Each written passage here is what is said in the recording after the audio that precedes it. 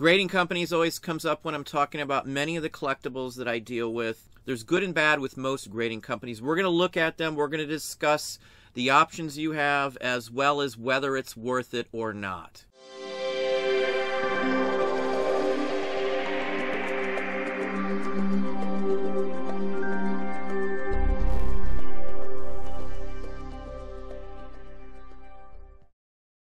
Hey, it's Don. Today we're going to talk about grading companies. At some point, if you're into vintage antiques and collectibles, the opportunity to have things graded will pop up.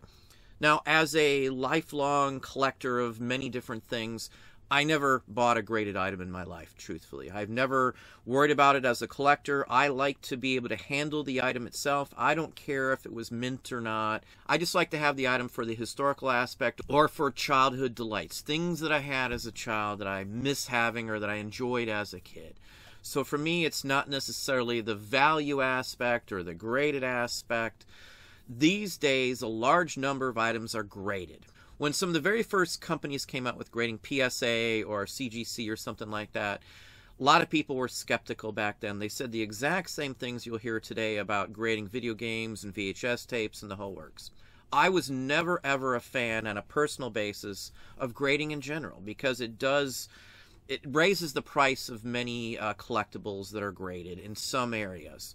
It does that because these days they've turned in a lot of the collectible markets into investment opportunity.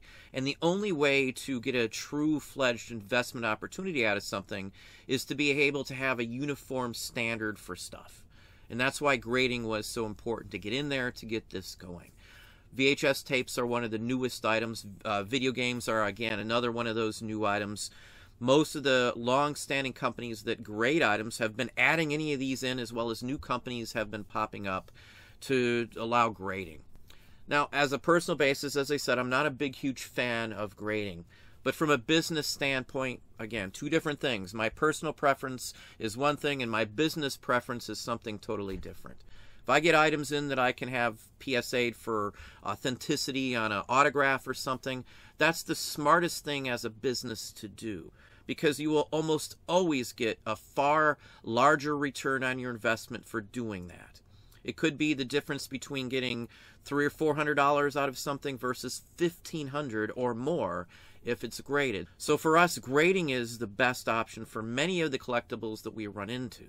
PSA is probably my preferred one for most anything that I can grade, PSA. We're going to look at these. We'll show you the options that are out there, but overall, if you're a business, you run into comics, trade cards, video games, VHS, rock posters, even action figures, all of that sort of thing can be graded and is graded on a daily basis, and you'll see more and more of them on eBay. The value is there, the profit margins are there, and it's the best way to increase the profits on items that are gradable. Now, I'm going to have some links to these exact pages here as well for those who would like to check them out yourselves. Now, I have no connection. I don't get a dime for talking about any of these places out there at all. PSA, though, is my preferred choice, and only because usually you'll get more money out of a PSA graded or authenticated item than you would most of the other ones. They've tried to gobble up the most important or the best graders, the best authenticators. To be able to authenticate something, you've had to have seen a lot of it to begin with. So you have to have people that have been in the industry for a while, and PSA has tried to do that. So that's why I would rely on their grading over the other ones. Again, it's a monetary reason. They do better than most of the other ones when it goes time to resell on them. Now, they have club specials and things like that. Most of them do. With PSA, you have to pay for a membership and the whole works. You have to pay for every grading on everything you do, and it's based on the value of the item. Now, if you're going to send in an autograph like we've done, it goes by the actual person you're sending the autograph in. An Elvis autograph can cost you $200 just to authenticate. Other folks may be less, 25, 50 bucks. It just depends on the specific person you were trying to autograph. They have one of the best assortments of authentication for autographs that I have personally seen. All the items we wanted to be authenticated already had names tied to PSA, so it was an easy process as well. Now, CGC. CGC is probably the leading one for specifically comic books. If you are going to have a comic book graded, I would have it graded by CGC.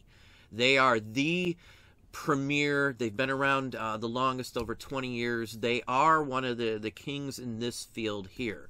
If a comic book goes to a high-end auction, chances are it's going to be CGC graded. PSA I would use for autographs. I would use it for trade cards. CGC is good, so don't get me wrong, but PSA for autographs and things, I've had more luck, higher prices with that. Again, each area may have a different authenticator. CGC right now is trying to get people to come onto the company so they can start grading VHS videotapes too. It was just announced a month or two ago. So they're all trying to get into the game and expand the types of items that they will grade, because obviously they will get far more money out of those things. So just an example of some of the comics they have graded. They go over their guarantees, the process. They've got highest prices realized. They do other things too, as you can see here. You've got trading cards, you've got magazines, you've got the comic books, obviously. They do posters, many other things too, lobby cards, the whole works. So these are all items that you can get. There's a breakdown on here too. Again, the links to all these sites will be there in the description box at the header. So PSA is good, CGC is good. Another one, IGS. Now, IGS does VHS tapes. They're one of the more well-known ones. They're one of the first ones to jump into this realm of grading VHS tapes. I know a lot of people are upset with the whole aspect of it. I know there's conversation on the fact that if it's a VHS tape and it's sealed, you have no way to know if the tape would even play. It may be demagnetized. There may be nothing left on it. It may have been erased accidentally. Who knows? All you're grading then is just a box with a possible blank tape in it. I understand all of that.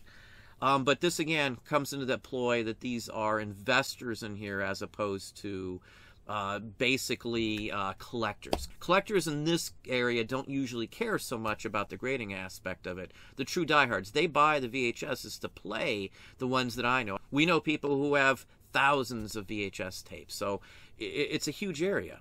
They're basically what some of the other companies are to like trading cards, and they even state that in here somewhere. But they're VHS tapes. It's everything you want about grading, but again, it's just VHS tapes, and they have to be sealed. CGC will have them. There's other ones as well that will have them. Here's VHS DNA, and this is part of the Beckett connection here. Now, Beckett we'll look at in just a second here, but they do the same basic principle. They're a grading place. They encapsulate for archiving and the whole works. So this is a huge fad right now. Every big company out there who has the potential to grade VHS tapes is hopping on the bandwagon, because it does appear as if it's going to be the next big fad. Now, how long it will last, we have no idea, but there are big, huge area of interest for having VHS tapes graded. There's still a bunch of them out there that are sealed. I still run into them, even at thrift stores on occasion, still sealed. And some of these were from clearance bins, which were, again, still sealed. Now, here's Beckett's Sports Entertainment as well. Now, they do non-sports trading cards. You can see a Pokemon here, it looks like, at the end, I would gather, or maybe a Magic, the Gathering or something, but they'll do it all. The #1 card grading service in the industry. That's what Beckett says. Again, other ones will be just as acceptable. A PSA, a CGC are just fine. In fact, in my opinion, those are better than a Beckett's when, again, it comes time to resell. That's, again, my opinion.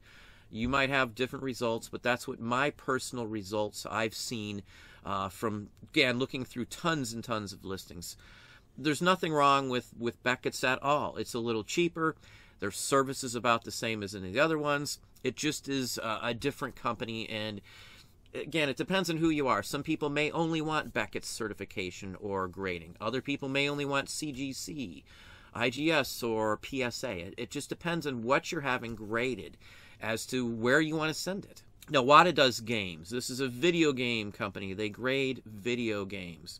There's a bunch of information on here. They go over the cases, the tamper-proofness, you know, the values as well. So this is a pretty good company for video games. Now, I've never sent in a video game to have graded. I don't really mess with video games unless it's vintage games and unless it's something that, you know, obviously I can resell.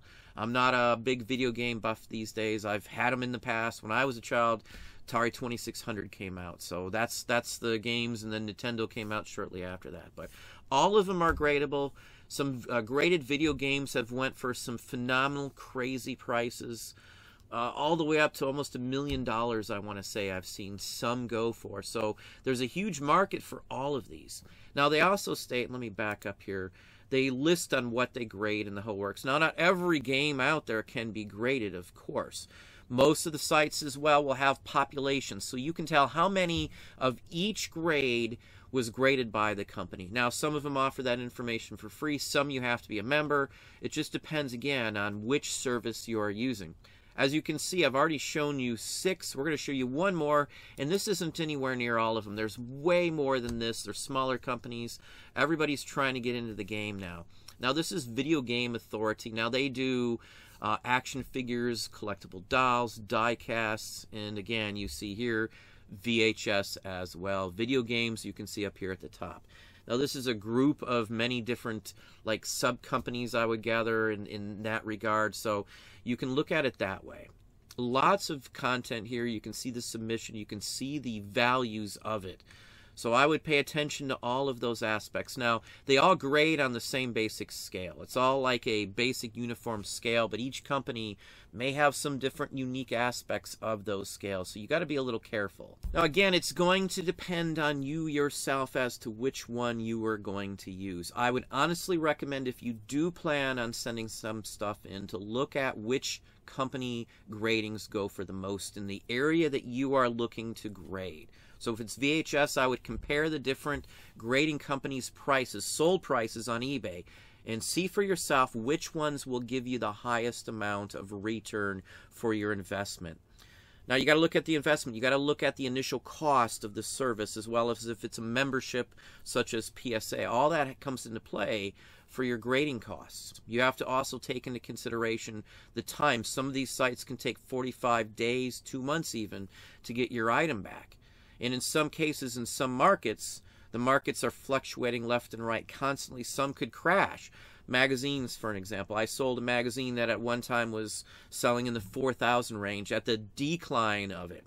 If I would have sent it in, it's possible I may have gotten hardly anything for that magazine, just again because it was crashing as I was debating the whole process. We ended up selling it for like $1,200 or $1,300, but the point is, in some cases, you're going to have to be very careful on the time consideration. So just take that into mind. I know people have sent in pretty much any type of collectible, as well as us, and they've always done extremely well. Again, it takes time. It's an investment into your purchases as well. If you spend $200 on a comic book and then maybe $150 to have it graded, you just up the amount of investment into that item. So you, again, only send in items that are worth it. I see people sending in cards and comic books. By the time you factor into the grading in some comic books, it wouldn't be worth you doing that. You could have gotten just as much, maybe even a little more, by not grading and letting somebody else worry about it. So only grade the items that are actually worth grading.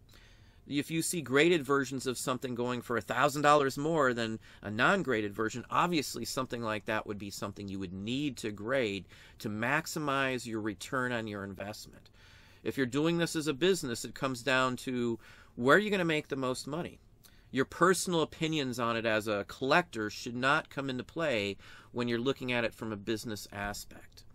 That's my take on it. Don't let your personal feelings affect your business decisions in that way, because again, you're going to get more for most of your items if they are graded, and graded by the right company, graded properly, and the whole works. So grading, in my opinion, as a business is essential. As a collector, for me, it is not. I do not look for graded anything these days. Unless, again, it's dirt cheap and I'm going to buy it to resell. I don't do it for personal use. I like to physically be able to touch the items that I have in any of the collections we have. Part of the enjoyment to me of collecting is being able to look at the inside of a comic book, or to be able to hold a button or a collectible of any kind. That's the key aspect. If you're into toys, yeah, if it's able to be removed from a case, it's a different story. But if it's sealed in a case for protection and all this, all you can do is look at it. You can't touch it. You can't play with it. You can't do any of that aspect to it. But anyway, that's what I have for you today. Well, there we have it. Hopefully that gave you some ideas, some thoughts. If you enjoyed this video, please hit that like button down below. You can also hit the bell icon to be notified if I post new content or go live. Subscribe and tell all your friends.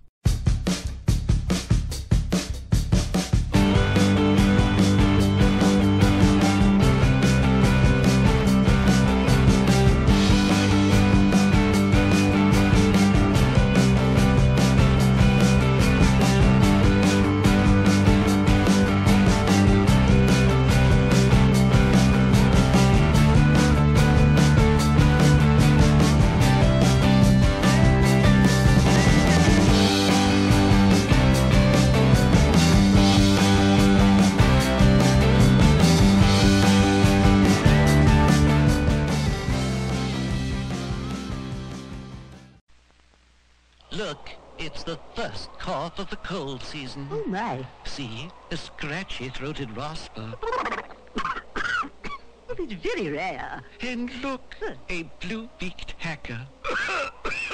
Oh, and it's a big one.